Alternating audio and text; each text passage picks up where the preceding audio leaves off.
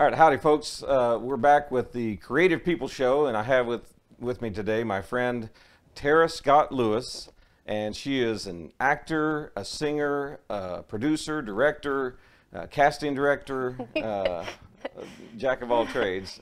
Pretty much. After you're, when you... Jacqueline of all trades, is that how you'd say it for a female? No. And we're going to have some coffee talk. Coffee talk. We're going to do coffee talk. Oi, I'm verklempt. I'm going to schlep this over here. Okay. It's water. Yeah. Accents. You have to become a master of all accents, too, when you're in shows, right? Right.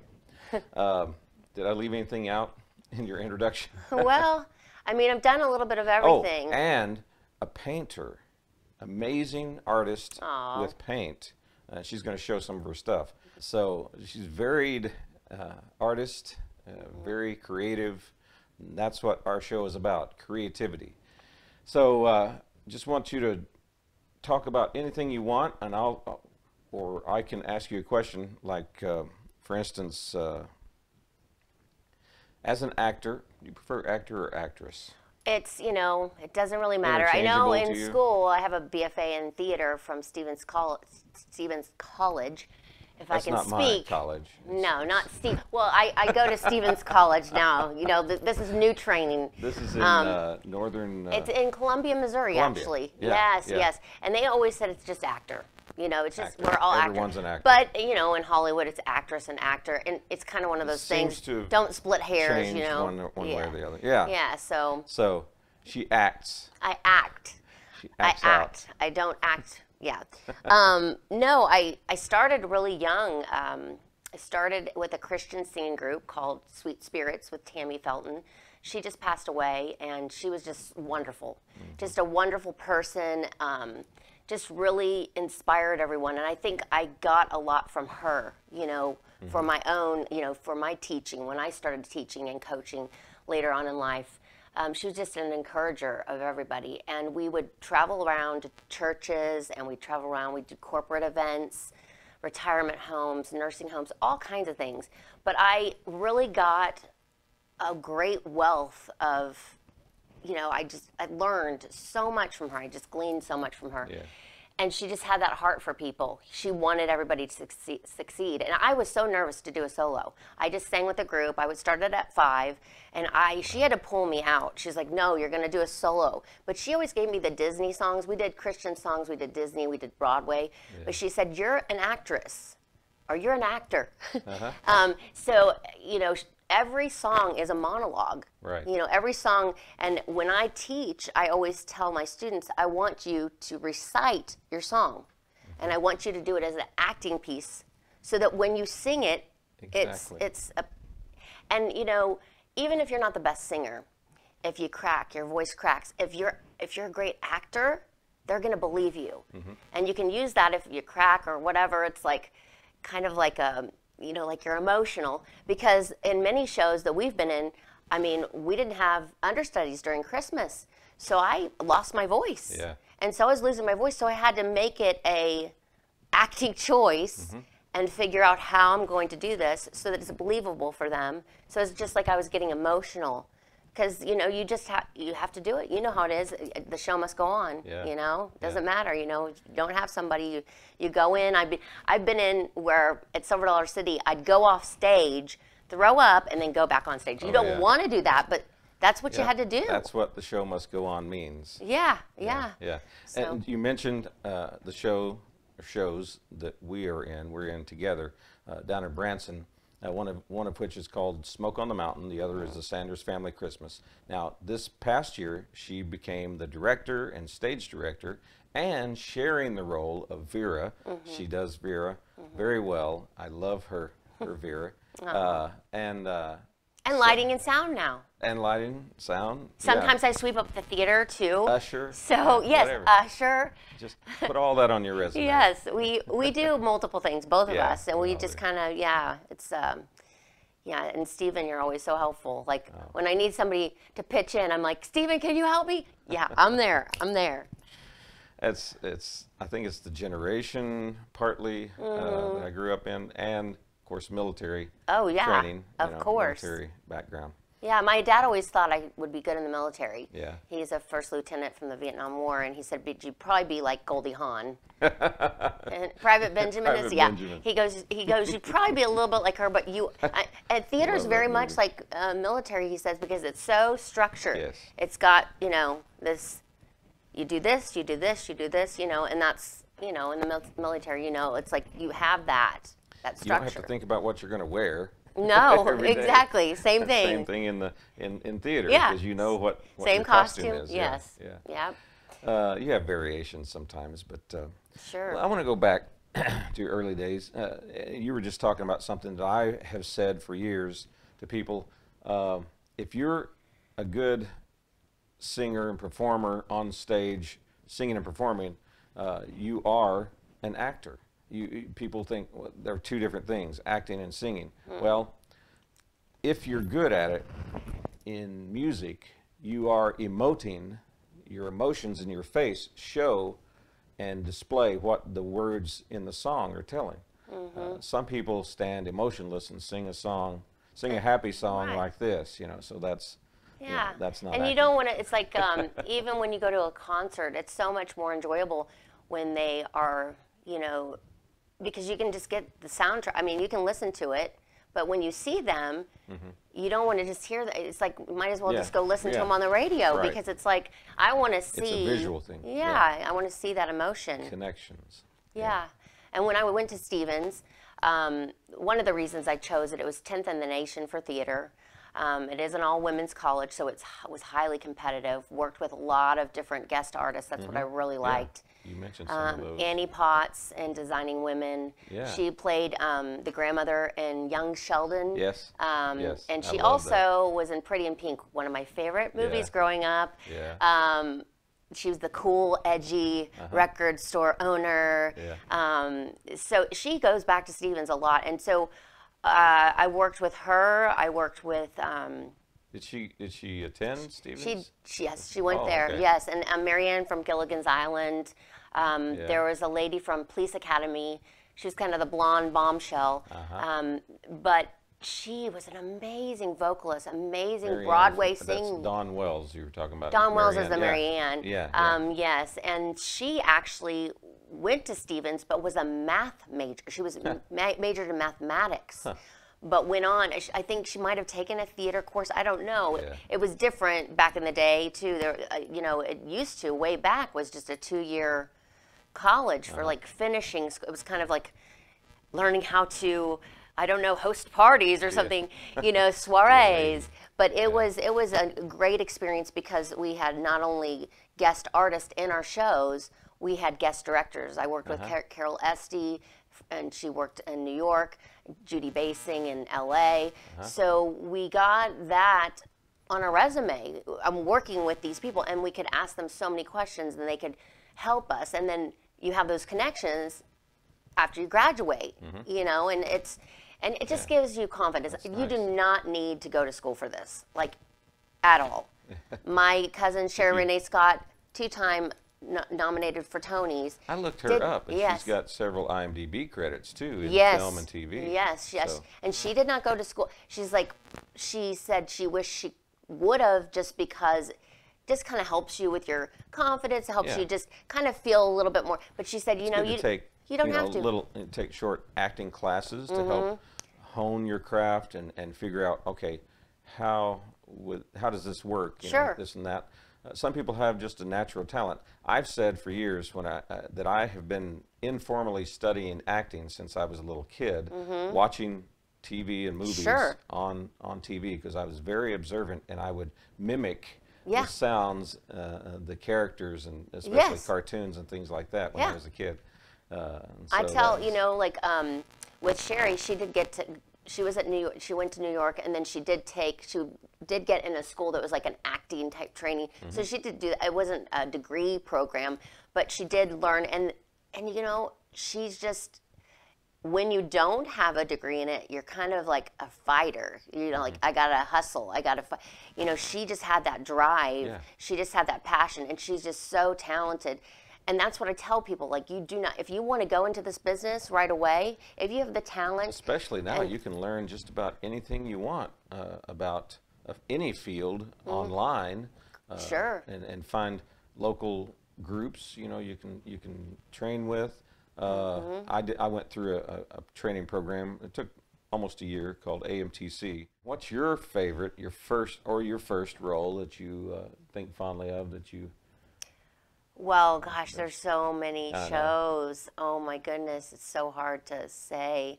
One that just pops in my head immediately is Starmites. It's not a really well-known show, but I got to play twins. Oh. And so there was the kind of dorky, nerdy twin, and there was the other twin, and she's a superhero girl. That's really cool. So she's in. So where was this? It was here in Springfield, but at Springfield Little Theater, actually. Oh, yeah. I just loved it because Bazabra, it was Eleanor and Bazabra. So it starts out with Eleanor, and she's in a room, and she's always wanted to be a superhero girl. And you find out later in the end that they were supposed to be in different universes. The nerdy girl that's in space was actually supposed to be on Earth, and the girl that didn't fit in on Earth was supposed to be in outer space. Okay. So it's, and I don't like this when I do with the nerdy girl, Bazabra. Bubby, nobody likes me, Bubby. Lily Tomlin. Yes, I stole it. Yeah. See, that's what you do too. When you, like you said, when you watch movies and Bubby, nobody likes me. I'm like, don't fit in. And Eleanor talked normal, but I had these fake teeth, these like goofy teeth. So at the end, it's like she ends up, the dirty one, on Earth. And then the other one, because she never wanted to be in, she doesn't fit in space. And the other girl, she ends up in space. And it's almost like a dreamland thing. And so, but I'd have these quick changes into Bazabra, but it was so much fun. I mean, and I swung on this huge rope across the stage, and I mean, it was just a blast. What year was that? Oh, gosh, I don't know, Stephen. Oh my gosh, I'm old. I don't know. But and then I like. We were talking earlier before we started here about, you know, I don't usually play villains at all, you know. So I was once on this island, and they were having auditions, and I said I said it to a person beside me. I go, I'd like to sing the male role an octave higher, and somebody shouted out, could she sing? And I was like, oh, I can't believe you said that. And so they're like, yeah, come on up. And so I sang an octave higher, and I thought, I'm going to have to really watch. But when I did it, because I had kind of researched the show, I played it very much like Narnia, the witch in Narnia. Kind of that very kind of creepy, but kind of like here it is, and then just, you know. So otherworldly. Yeah. So when I play a role that I'm like, this is not necessarily my cup of tea or what I'm used to, I start to watch movies. I say coffee talk. So I had to have a New York accent in college in a show, and so I watched Saturday Night Fever over and over, and to talk, you know, John Travolta's talking like that, and the girl, and you know, so because I was like, okay, and we had accent classes. We had classes where we learned Scottish and Irish and different areas too. We had a class that we had to take to figure out our own speech. So there were different codes you put above the words. And they said I only had 2 words that I didn't say proper. I didn't say the proper way. We all have our own regional dialect, you know, a little bit of sound. But we had to learn how to talk, you know, very much, you know, like a news anchor would or something like that. So the 2 words I didn't do is, how do you say B-E-E-N? How do you say it? Well, down here we say Ben. Yeah, and how do you say P-E-N? Pen. So, yeah, those are the 2 words, because mine was Ben and pen, and it's Ben and pen, because the E-N. And so I was like, but I got everything else. The British accent would be bean. Yeah. How have you been? How have you been? Yes, it's funny, and that was a very interesting class, because a lot of people had huge, like, all these things he said, and they didn't realize until we took this class, like, and then we worked on all the accents and things like that. But it was a lot of fun. Like I said, you don't have to go to school, but it was just really good for my confidence. Yeah. It was good for me coming into my own. I could have gone and done it right away, but then it was we got done in 3 years. It was like a career. Every summer, every year, and it was just, straight through, right, without a break. Started at 8:30 in the morning. Had classes till like 3:30. Then we were at the theater all the time. They had us do more tech. Then we did shows. I did every aspect of the theater, every aspect. The reason why is they wanted us to see if there's anything else we liked as much or more, plus just to have that respect of every aspect, because the lighting guy or lighting girl is just as important as that actor, or more important. Yeah, and some actors look down on the tech crew and don't pay so attention wrong. to them. It's so horrible because it takes all those parts. It takes all those people, and they are they're on the same level. They're no better. They're not beneath you. They're not above you. But you. I mean, I always, when I'm in bigger shows, and they work harder and don't get the limelight like the actors out front. But they don't want it. Yeah. My friends that were in tech at Stevens, they had to take an acting class and they hated it. They're like, "Oh my gosh, I hate this." They don't want that. My wife is like that. She'd rather be behind the camera. Right, behind the scenes. So it takes all the parts, all those moving parts, and I don't even see a director any higher. I don't. I think it takes some, and when I direct, I do like to, talk to my actors, because I want to know, I want them to grow and make their role how they see it. I give notes, but if there's something that you're motivated to do for a reason, let's visit about it. And as we've done these shows multiple times, I tell people it's a job. It's a job. When you do 1,000 shows or 2,000 shows or however many shows, you have to keep it fresh. So that's why the inner monologue is so important. What you're thinking, what you're feeling, and then layering your character differently, because having to change some things, because it's like, I need to find something new. I'm going to have a little bit different relationship with Uncle Stanley this year, or I'm going to have a little bit different relationship just to build upon that. And then the backstory, where did you grow up? What is your mom and dad? What do they look like? Did you grow up on a farm? And that just makes it so much more fun. And even if you're in the chorus and you have 0 lines, I'm talking 0 lines, you need to have a name for yourself. You need to have a backstory, because that's the chorus person you're going to look at and find so interesting. Right. And just know there's no small parts. There really aren't. Right. I mean, every part is integral. And I've been in so many shows, even on Broadway, and I'll be watching the chorus over here and think it's so interesting, because they've built a character, they've created something. So there's always going to be some eye on you at all times, even when you're not saying anything. And acting is reacting. So when you have no words, you have no lines, I need to know exactly what you're thinking. And I find it really interesting when there are parts in shows that have very few lines, because I love just seeing that. If you can act without... In a big theater, we're talking about theater acting. Huge. In a big theater, facial expressions aren't seen well. Correct. But in our theater, it's so small. Yes. Even the 5th row back, which is the back row in the middle, can, if they have good eyesight, they can see our facial expressions and our nuanced movements and things like that. So we don't get real big in our show. I mean, and I prefer that setting. The reason being is I feel like it's just like you can feel the audience, you see them, and it's just so beautiful, because they're part of our show. They're part of the congregation. We don't have the 4th wall. No, and we have to also play to the side. So it's actually a more difficult art form. We're bare bones as far as we're intimate. It's not like a huge production. I've been in the massive shows, like I was at Sight and Sound in NOAA. In those huge shows, you don't feel that connection as much. Not as intimate. And it's very, how do I say it? When you're like that, and and also Disney productions like Little Mermaid and Beauty and the Beast, and those productions on Broadway that they've done. Disney and Sight and Sound are similar in this sense.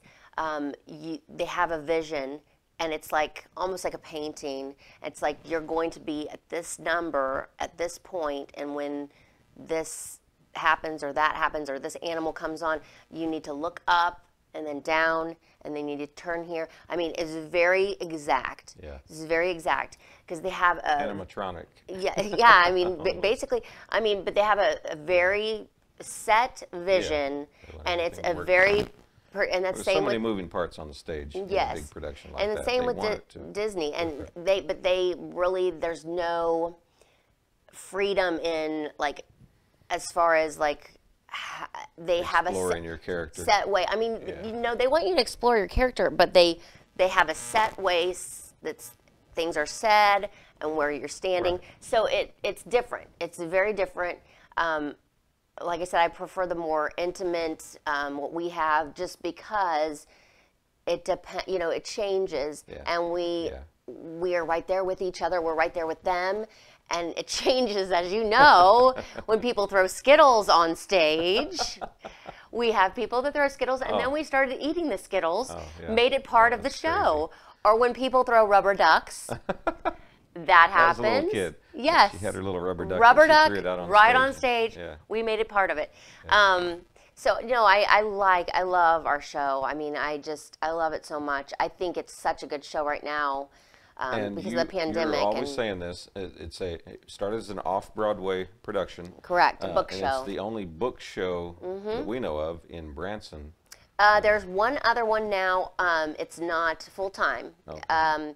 It is a Broadway. It was on Broadway. It's All Hands on Deck. Oh yes. Yes, it's kind of new, but it's not. I think they just have a handful of shows this year, but they are doing that. I think they're going to maybe tour it around. I'm not sure, but yes, that is. And then our show has been it's been there over 25 years, I think now. Two of our cast are also in All Hands on Deck. Yes, Sarah Eric and Joy. Sarah. Yeah. Yeah, Eric and Sarah.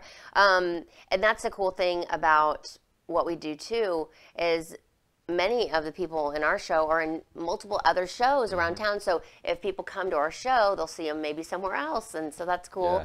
Yeah. And I like our show because it's set in 1935, Depression era, and with the pandemic happening and people losing jobs and things happening in people's lives, I mean, it's been a really tough time for people. Yeah. So I think this show really speaks to people's hearts more than maybe even in the past. It's got a faith-based message, but it is a off-Broadway show, so it's a book show. It's not a Christian show. I mean, it has the message, it has a Christian message, but it pokes fun at all the stereotypes in church. Yeah. And what I've found very interesting about the show is that Christians love our show and atheists love our show, because it's just, the characters are kind of heightened, so it's kind of like, oh my gosh, it's almost, it's not Saturday Night Live, but it's those heightened, kind of poking fun, but we're not making fun of God, we're not making fun of Christ, or we're not making fun of Christians. Kind of making fun of ourselves. Yes, and really. the people, but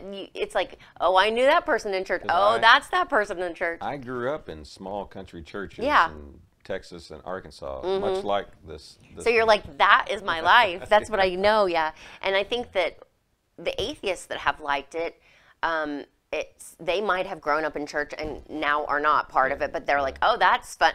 Oh yeah, I remember that. But it's that, to me, that is a really nice thing, because it seems like everybody really enjoys it. Yeah. I think the only people that are more critical are, I don't know what churches they maybe go to, but they're real strict or rigid in something, and they think we're making fun, and we're not at all. It's some people just not at all. don't quite understand what we're doing. Right. Because I see it on their face. They're trying to figure us out. What is What this? about the people that think we're really a family and they're very disappointed afterwards? Yeah. See, we're such good actors that think, and actually we are. Well, the casting is part of that. And too. I also think we are family. Yeah. I would never do nudity. no. I would never do that kind of scene. Now, a kiss is one thing, but anything past that, I don't think I would feel comfortable with. No. Personally. Yeah. Nothing wrong with people that, you know, everybody has their line their that you line, have to right? draw. Right. So I put in there. That's good training and information for up and coming actors. Find out where your line is. Talk it over with your significant other, and discuss. Okay, I wouldn't want you to go past this line. Right. Okay, and so you know and understand beforehand. Also, I kind of drew my line in college. I did a show that was kind of, it was kind of had some undertone against the Catholic Church. We had people picket, and it made me feel bad because it wasn't like, it made me feel very uncomfortable. So I just kind of set in my mind, there's certain things that I won't be able to do because I was acting, it was a show, and so you have to really set that boundary and really stay firm in that, because it can eat at you. And so just knowing that, and I'm going to go kind of into something else now. I started out when my first job was Fox 27 Kids Club host and coordinator on TV. We had one semester of film in college. Yeah. So I was a baptism by fire. I was thrown in. I was the actor, producer, writer. I didn't edit, but I directed my editor how to edit. Yeah. And I didn't realize how much this was going to do. I was like, oh, I'm doing this. But it was so good for me because I learned all these aspects very quickly.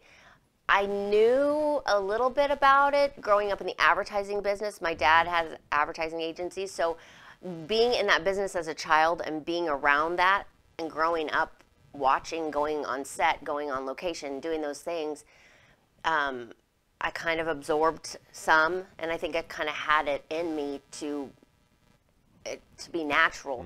So I did that, and we did kids events, we did contests. It was so much fun. We had this huge attic of all these toys, and I got to get some toys too.